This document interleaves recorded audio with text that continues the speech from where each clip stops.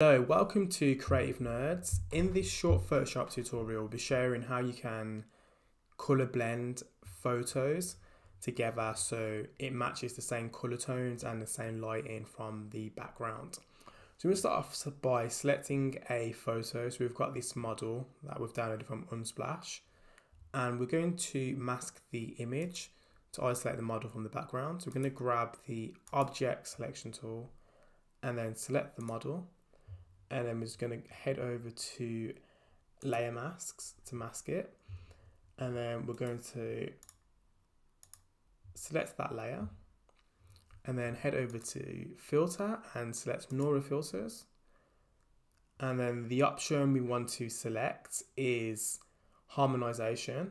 So select the toggle and then it will bring up this prompt called reference image. So we want to select our background. And then you'll instantly notice that it's changed the color tones of the original image and the lighting's changed. So if we toggle it back off, you can notice the difference in effect. And then from there, what we can do, we can increase colors within the photo. So we can bring up the cyan or the magenta, or we can increase the strength of the blending. But I think 80 looks quite good for most images, just so it pops out of the background a little bit more and doesn't blend in too much. Then select the output to be a smart filter and then select OK. And there you go.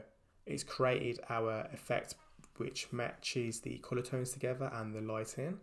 And if you want to remove that layer, you just simply need to toggle it off and it will revert back to the original layer since it's been applied as a smart filter.